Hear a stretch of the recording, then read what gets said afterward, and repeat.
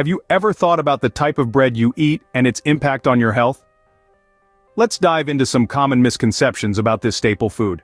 We often hear statements like, all bread is unhealthy, or bread makes you gain weight. But here's the truth, not all bread is created equal.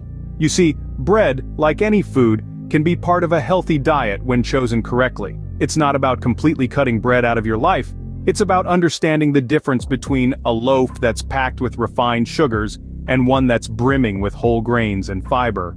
The myth that bread is a diet-destroying monster simply isn't accurate. In fact, certain types of bread can offer essential nutrients and provide a source of sustained energy. It's all about making informed choices and understanding what's really going into your body, so it's time to rethink these bread myths and focus on the facts. Now, let's delve into the world of healthy, low-calorie bread.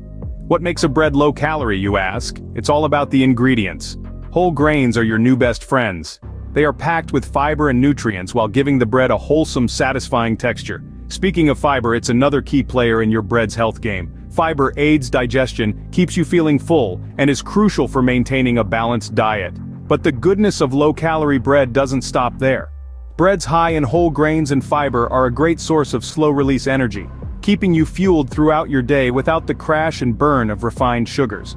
Plus, they play a significant role in managing weight as part of a well-rounded diet.